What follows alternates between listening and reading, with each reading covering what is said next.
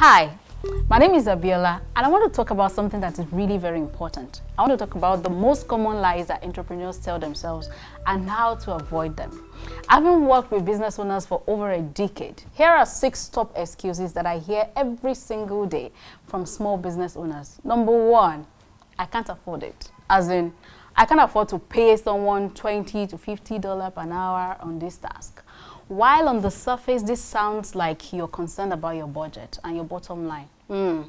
What it really means is that you're not confident enough in your ability to create higher value items.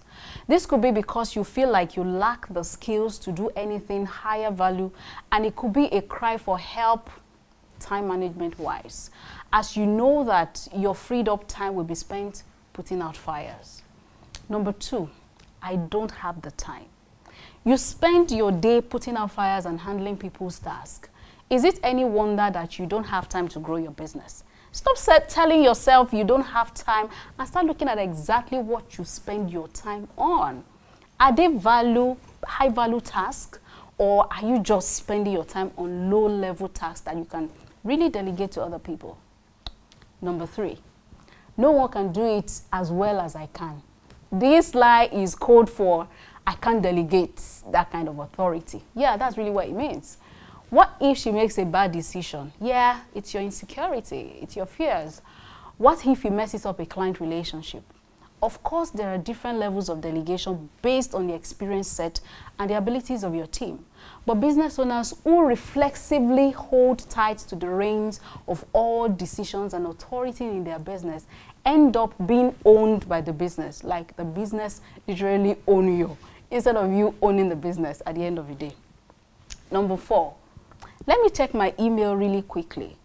This is the lie we tell ourselves instead of facing the harsh reality of our dependent relationship with our business. If I'm not accessible or on top of my texts or emails or voicemails, my business might just explode. Or I know it's my focus day, but what could it hurt if I just open my inbox and just quickly check what's going on there? That is just to show how very dependent your business is on you. Number 5, I'll just wait and see what happens. As in, I know what a real staff issue can be, but I will just wait and see if things straighten out, on their own first terms. So you have an issue with your staff, you see that this staff is not really performing, but you're just waiting it out. When you have a real issue, deal with it immediately. Don't let it linger or fester while you hope it will resolve itself. Why do so many entrepreneurs do this? Because they're not willing to face the temporary discomfort, usually emotional discomfort of meeting the moment directly. Number 6, I'm not making any progress. If the first 5 lies were not bad enough, perhaps the worst lie of all is when you tell yourself you're not making progress in your business. You find yourself saying, that project is complete, but next time. Stop and celebrate your victories. Don't nitpick the result or downplay your successes. Savor the moment and take in your progress. So, which lie are you guilty of? Get to the bottom of it and face your fears squarely. That, my friend, is the only way forward.